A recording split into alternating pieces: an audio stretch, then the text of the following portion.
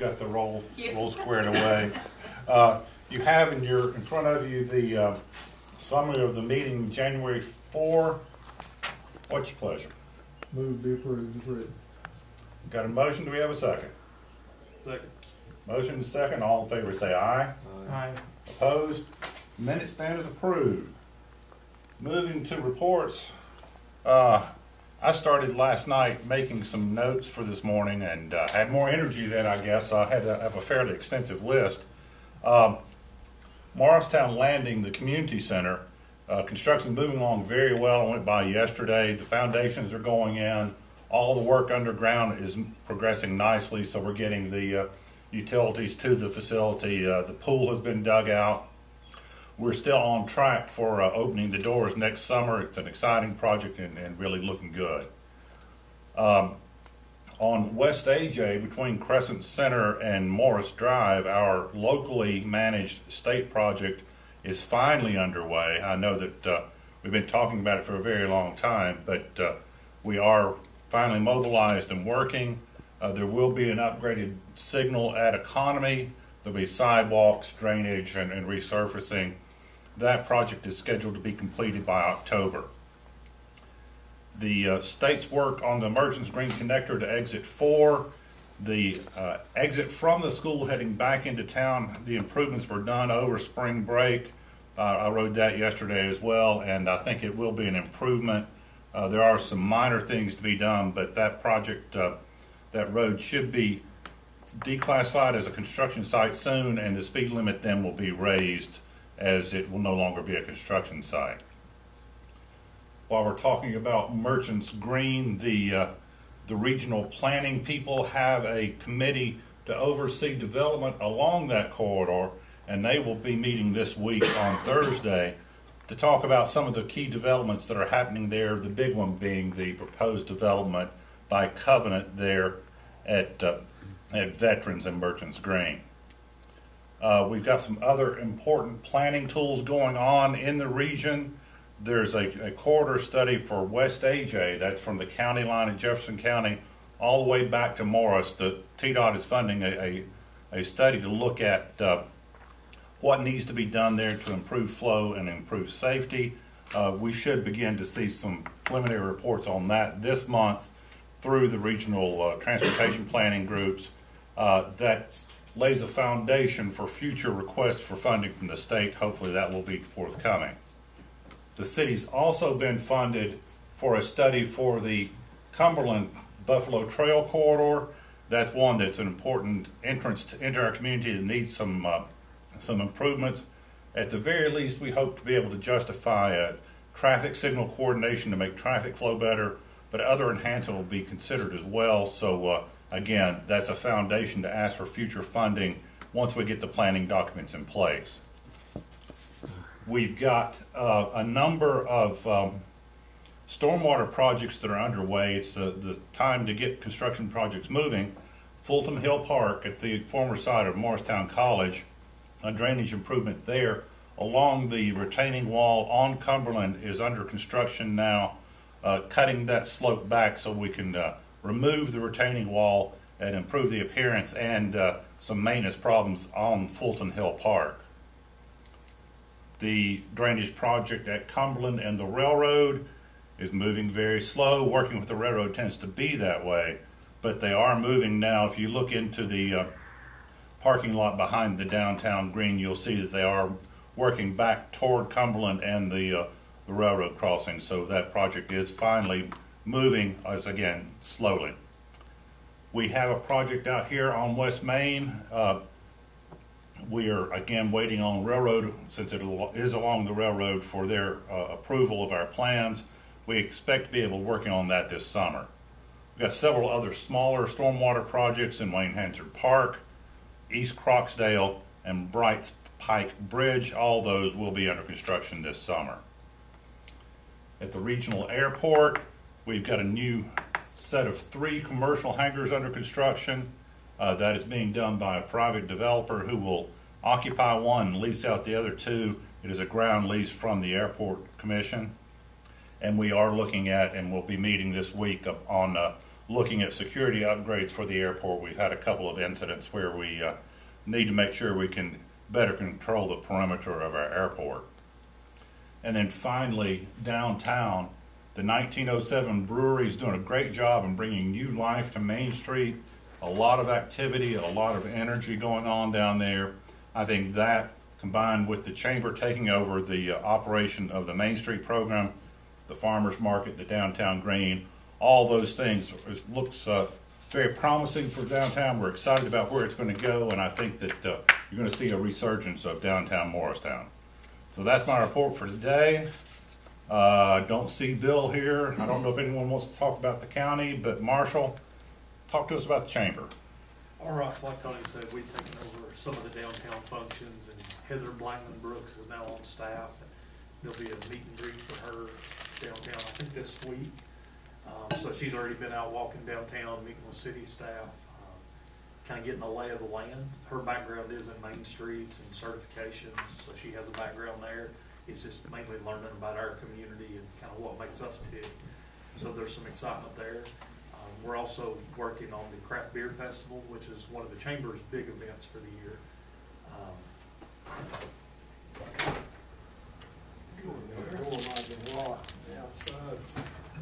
So that event will be at the end of September, so I think September 25th and 26th, last Saturday.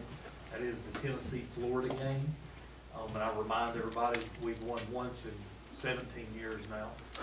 So feel free to come and probably watch another loss. You can wallow away your sorrows in town instead of having to make that drive and traffic home. What an attitude. Yeah. I got to get people at my festival. There's enough go to the games. Our festival, you know, it is called a craft beer festival. It is family friendly, dog friendly. Last year we had a kids zone. We'll have that again with bounce houses, face painting, all those fun things. We'll probably have cornhole tournament, lots of food trucks, and we want it to be kind of a fun event for the community. If y'all remember, the reason we originally did this festival was to recruit a brewery, you know, for downtown quality of life things. So it actually happened, the brewery bought the building right before the festival, so we let them participate with us the first year. And you can already see the activity downtown later at night, which we like. The more good things we have going on downtown late, that keeps the bad things out, so that's good. For us, I think last time I reported that master plan for the park was in process industrially. That is now completed. We now have some different layouts and designs in the park based on some of the contour mapping and the water mapping that we now have. So that's actually helped us in a way. We've shown some bigger buildings potentially on those sites than we had before, so that's nice. And then, was it last Friday before last, Dana Harshbarger was here meeting with some industries, and same things we hear often, you know, as long as the government incentivizes people not to go to work, they won't work. As long as we continue to extend unemployment benefits and pay people more to stay at home than to work, they won't work. And the industries were also very clear. Housing, you know, was still a need, which we understand, and we're working on that. Seeing some impact, we're ready to get some of those doors open. But what they kind of told her were things that we already knew. But I think based on the political nature of Washington right now, there's not a lot, unfortunately, our reps can do about it. But that's where they were as well. So our industries are growing. You know, things are going really well. I think we've announced right around 8 expansions, 775 jobs, and $450 million investment going into 2021. So things are doing pretty well. We will see a few closures this year, which we kind of knew about. The GE facility will finally wind down. They were bought by ABB a couple years ago. ABB is closing those facilities in the U.S. and moving all those to Mexico. So that's been planned. That facility is getting a lot of visits. And then Lear, as you all know, I think is closing mid-year. And they kind of announced that early last year that it would be. We thought it would actually be later this year, but I think when they early 2020, they put kind of a notice out early 2020, and I think everybody forgot about it. But that's a good building. It's an older building built in the 60s, but they've maintained it well. So for us, if we can get good companies in here that'll pay a little better, and that's what we're excited about, is redeveloping some of these older properties as well. So we're hopeful with, you know, the vaccines rolling out, we'll start getting some more people on airplanes and visiting a little bit. People have been a little wary about getting out, and in some of the foreign countries, essentially, if you go over there or they come here, you know, it's a 14-day quarantine, and it's hard to justify, you know, a 21-day visit to look at a few buildings in the U.S. So we're seeing some of that right now as well. That's all I have for now. Is the, I know the GE plants listed with a little turbine. Yep. What about Lear? It's not that we know of yet. We've not seen anything, and our local contacts are now gone. So we don't have a local contact for Lear. They've moved those people away now. But they moved their HR person that we coordinated with a couple years ago. Jack, I have to apologize. I was running the meeting and looked up and saw that Bill wasn't here to give a county report, but I failed to recognize that the commission chairman is sitting to my left, and he may be able to brief us on what's going on at the county. If we can, just a minute, and particularly for you and Mayor, I'm concerned about your releases in the paper about the Metro situation, and again, I realize that somewhat these are out of our. We don't make that decision, but I suppose that the Metro thing and then the tax thing that we've talked about before. But you know, you guys and everybody has worked awful hard in Morristown for a day or two, and it appears that we've got two major things that could very adversely affect our growth and development. And one is the Metro situation, and the other one is the sales tax thing going to wherever it is or whatever it is. Have we heard anything about the tax thing? As far as I can tell, there's no interest or no movement at the state legislature to address the sales tax thing at all. I've had no contact whatsoever, had no indication that there's any interest. I think that's probably not going to happen this session. Is the municipal league not interested in that at all? I've passed that along to them. They're working more strongly on the Metropolitan Statistical Area than they are on the sales tax right now, but because that has a shorter time frame. But yes, we will make sure that they're aware, and part of their problem is that they have some rural communities that may be seeing some benefits that we're not, but it's primarily benefiting counties in the way they're reallocating the sales tax. The sales tax. I noticed that we had a meeting with our new congressman. Was that brought up in the meeting? I didn't know about the meeting. I didn't go. I wasn't here. It was more about industry. She invited industries and met with them privately. Jody was in the meeting, but Jody can kind of tell you what all they talked about, but it was more for manufacturers. Yeah, it was just an industry roundtable. She wanted to hear from the local companies about their challenges. But in answer to your question, Jack, she is very aware of the concern about the Metro Statistical Area, as are the two senators. In fact, the efforts to voice opposition to that the city raised resulted in a letter to the Office of Management and Budget that was signed by the Congresswoman, both senators, and a couple of other congressmen, I think, signed on to that, Fishman and maybe one other whose name I didn't immediately recognize, voicing strong opposition to their adopting that change. We put in a call last Monday to Congresswoman Harshbarger's office, re-emphasizing, thanking them for the letter, but also emphasizing close attention to that issue.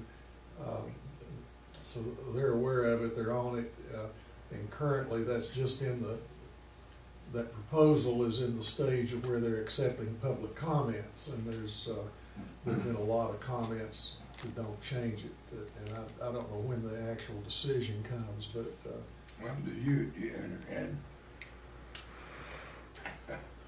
no, this is, I probably shouldn't say that.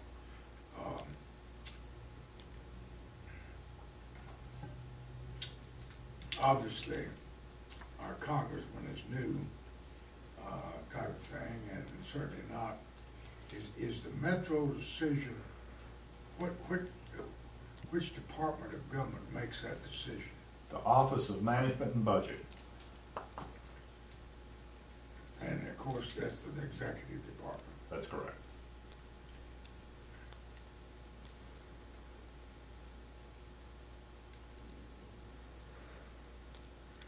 In the grand scheme of the state, we have the least argument of anybody. We don't currently qualify under the current rules. If they were to say today, the rules, we don't even qualify today. We were grandfathered in the last time. Your Jacksons, your Clevelands have the real push. They're very close to the border, and they're 10,000 people away from qualifying under the new rules, where we would be, actually if they change it, we're 70,000 people away from qualifying under the new rules. So there's a bigger challenge for us because we're so far away. The requirement today is 50,000 people in your largest city, and we're just 30. So we wouldn't even qualify if they were set the rules today. But our argument is grandfather us in. Maybe include that for new cities going forward. they got the bigger push. We're kind of falling at the mercy of the court, kind of what we're doing. Yeah. Following what? I said, we're sort of falling at the mercy of the court and begging to be grandfathered in. Because we, as Marshall said, we're way below what the standard is. The problem is, although they say the rule is not to drive funding, all the other federal agencies use those benchmarks in making funding decisions. It may not be required, but almost certainly those funding decisions, the things you qualify for, will change.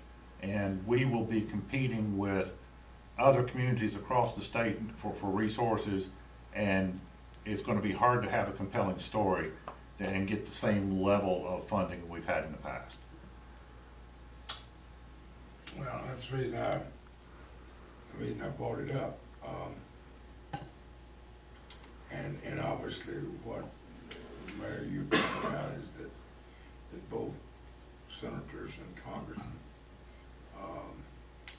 and I presume the congressman for Cleveland and Jackson,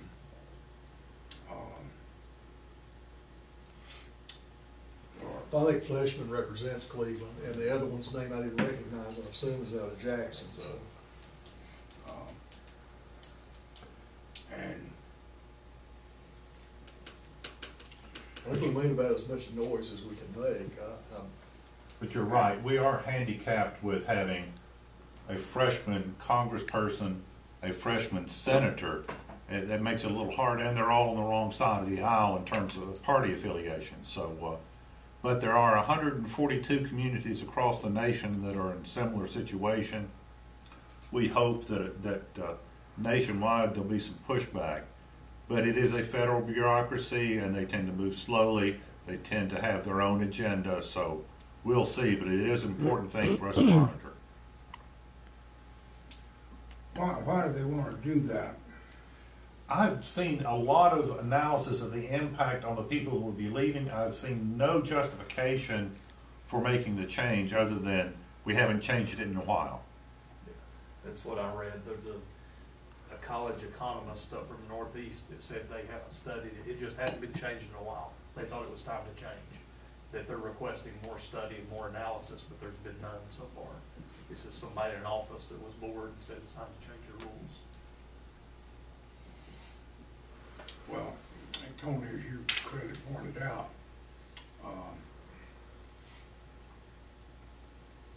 we ain't got much of a wagon to ride on. And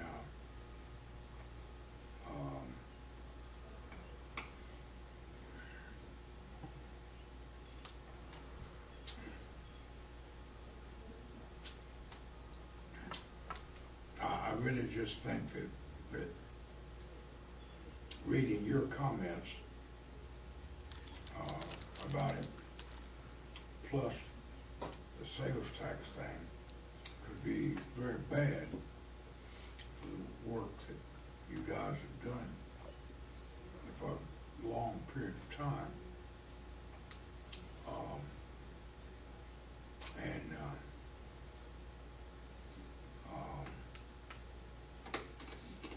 Who heads up our government relations committee now?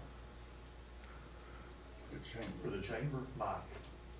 Mike. Mike, yep.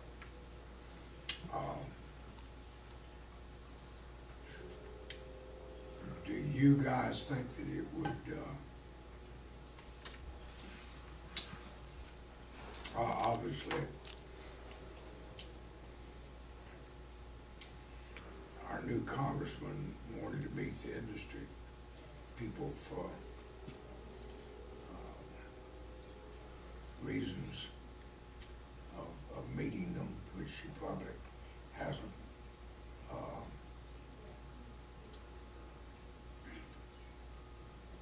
Is there any possibility of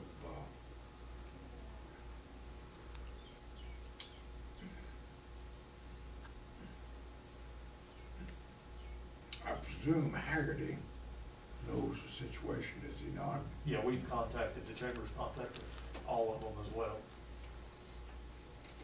And what's his reaction? Oh, they were all on board with telling them to wait, not to do anything. Let's inject a copy of that letter. Yeah. It'd be helpful for you to have a copy of that letter that they signed. I'm just trying to think of anything that we might initiate that might help, but according to you, we're on the bottom of the pole anyway. Yeah, like Gary said, I think we've done and contacted everybody possible right now. It's just kind of waiting and seeing if they can get any action. Well, we are in the public comment period. It would not hurt at all to have the chamber send a comment in for officially part of the record. Yeah, I agree.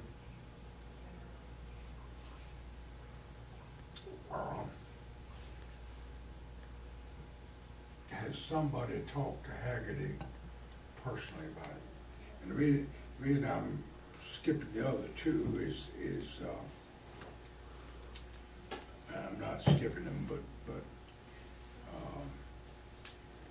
Haggerty obviously has been involved in economic development as commissioner, and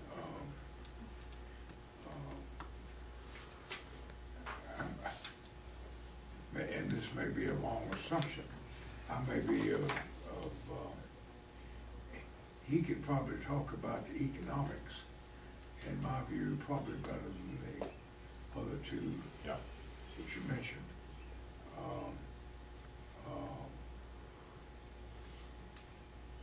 Would it, if you don't think it'd be worthwhile, it's not gonna hurt my feelings, but would it be Haggerty's new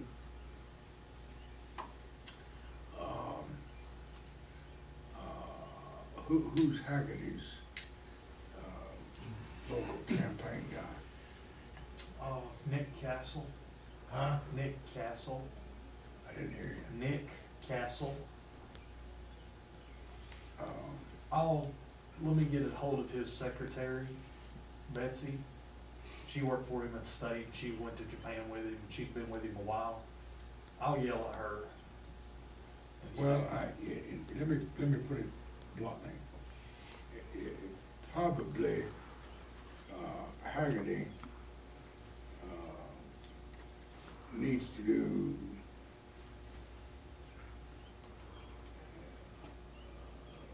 what Harburger was trying to do. He probably needs to meet our people. I don't know that he campaigned that much here. When he was campaigning.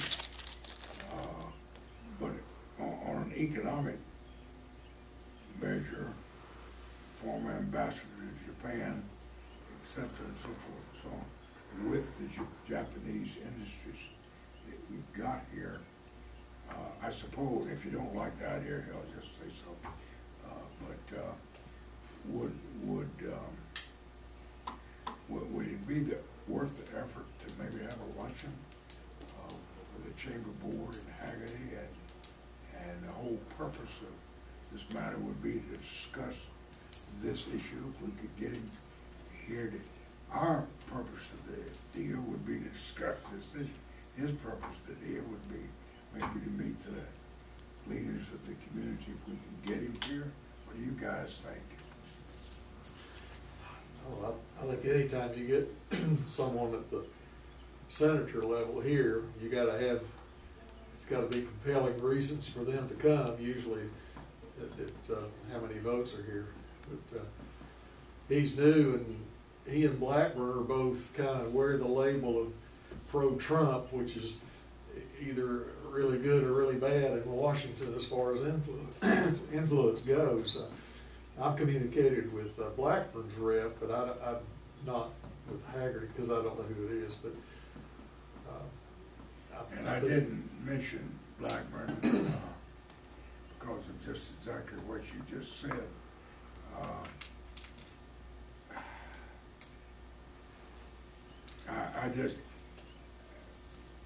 I'm frustrated with the fact that you know, we work so damn hard around here to create jobs and et cetera and so forth and so on, and it's not a thing that you do and it's over with. It's a continuous thing, and either one of these particular issues that I'm talking about, in my view, could be a roadblock as to where we're going in the next 20 years.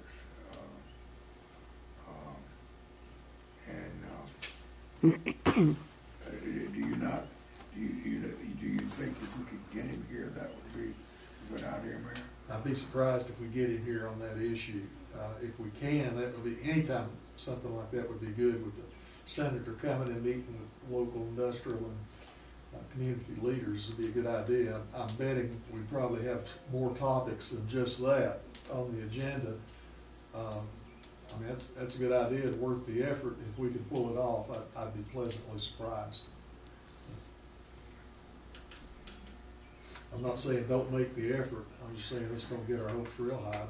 But if we get him, why don't you talk to your chairman of your committee about it? Yeah, I know Mike and rather Deborah. than me talking about it, because I do know that on other issues that we're having to deal with,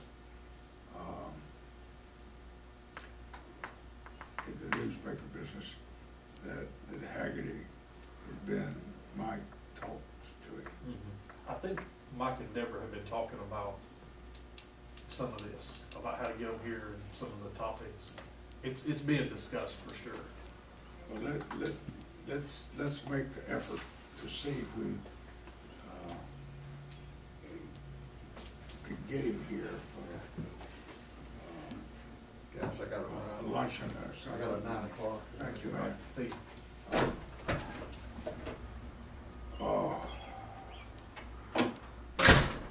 Because I really think those two issues, very frankly,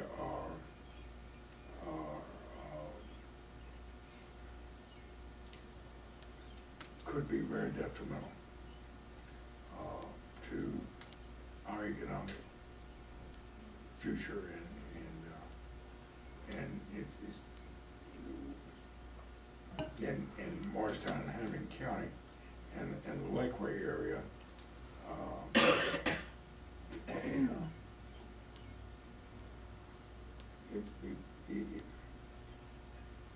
I just don't want us to be put in the place of Sneeville. or for that matter, some of the other places, like,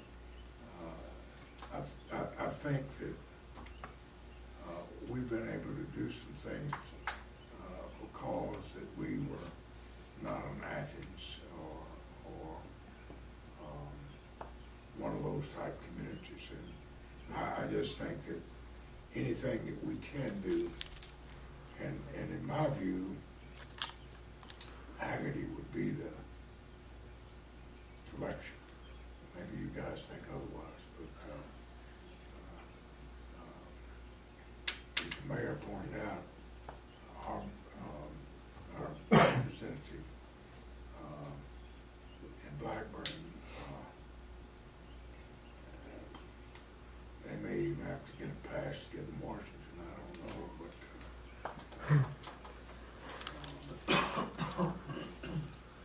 under the circumstances. But that was the main issues. You have anything else, Tony? No, I think but that metropolitan issue will have big implications for everything from economic development to roads to everything we do. I think that even the Medicaid allocations, even the hospitals will suffer based on that. So it's a far-reaching thing we need to put some effort into, continue to raise interest. And I think you're right. I think Haggerty's probably best positioned to understand what it means to us. Well, he was the commissioner. Let's put it this way: he was the commissioner of economic development. He probably hired you. I was 1 or 2 before him. Huh? I was there when he was there. I was before. Your favorite hired me, Kismer.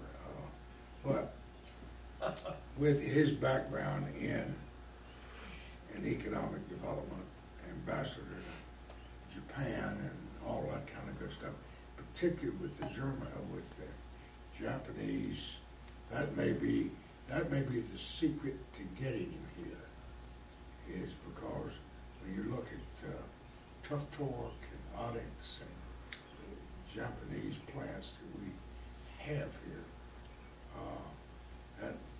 that might entice him to want to come and meet the local people and that kind of good stuff. So, yeah, y'all want to, I'm like Tony. I think we ought to make kind of an effort, and anything that we can do about that.